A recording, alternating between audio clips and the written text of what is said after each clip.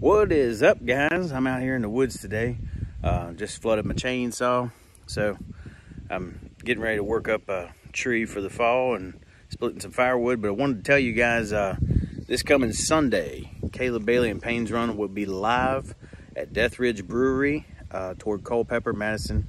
I think it's Jeffersonton is the actual town, but check it out online, Death Ridge Brewery on Facebook. We're looking forward to going over there on Sunday.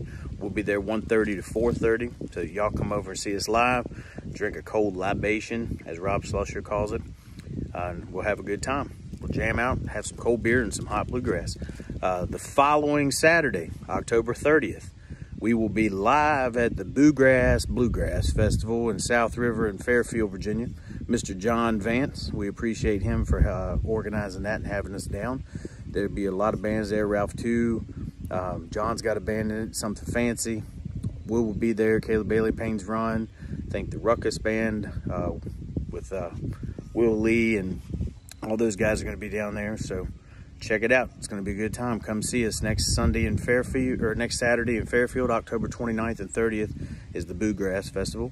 And we will be October 24th at Death Ridge Brewery. So we look forward to seeing you guys. We got some other shows coming up. We're going to get through this week and we'll let you know about them.